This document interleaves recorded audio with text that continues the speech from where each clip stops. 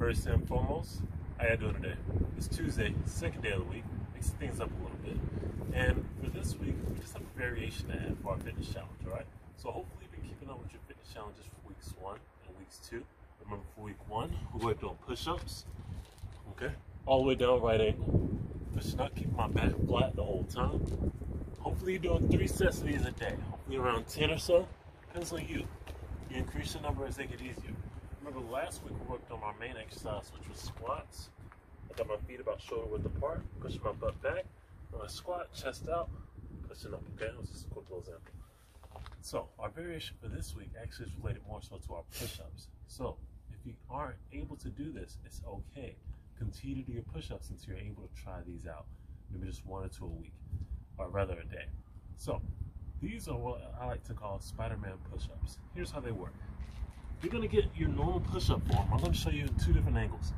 I'm gonna get my normal push-up form, all right? Except for this time, every time I go down, I'm gonna take one arm up in front of me. I'm gonna take my opposite leg up as well, okay? So here's how it looks, full speed. 1. Now you'll notice my leg that I bring up is not touching the ground. Instead it's hovering, and I go down. Switch.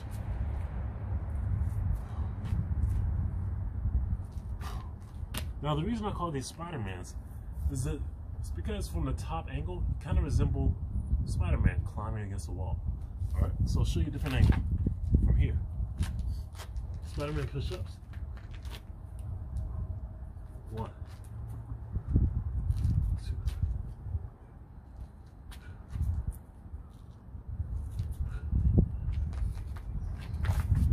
So those are our fitness challenge week 3 activities, Spiderman push-ups. Let me know how it goes for you. Let me know how your workouts have been going so far. If you're looking for anything particularly any help with, feel free to hit me up. We'll see what we can do for you. Thank you all. You have a great week.